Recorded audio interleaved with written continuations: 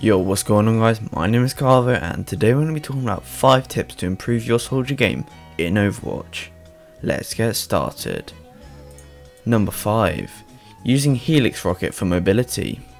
You can use your Helix Rocket to rocket jump into previously inaccessible places. To perform a rocket jump, simultaneously jump and Helix Rocket at the ground. This small piece of added mobility can be used to access deadly positions. The new spots can catch enemies off guard and provide new vantage points across the map. Number 4. Using Biotic Field to heal teammates on different terrain levels. The Biotic Field can be used to heal teammates that aren't on the same level as you.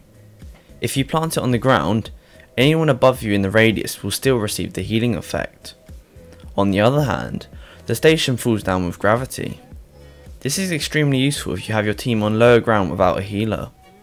You can use this to drop the station down to quickly heal multiple enemies without compromising your own position.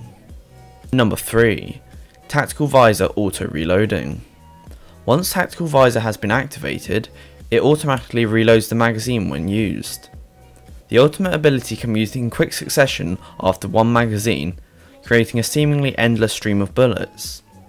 Although to some of you this may seem obvious, I was surprised at how few people know about this. Number 2. Reload cancelling by sprinting in a bad situation.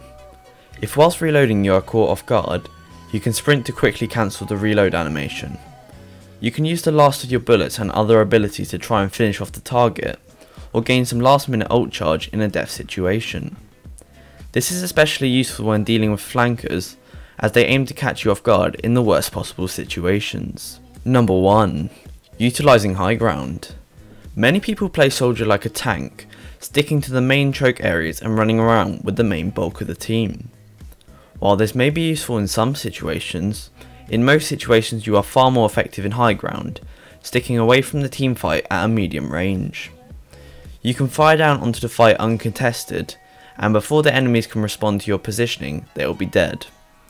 From these vantage points he can melt Rhine shields, use his Helix Rocket for burst splash damage, or focus a lone support for a key pick. Thank you very much for watching, my name is Karvo, and I'll see you in my next video.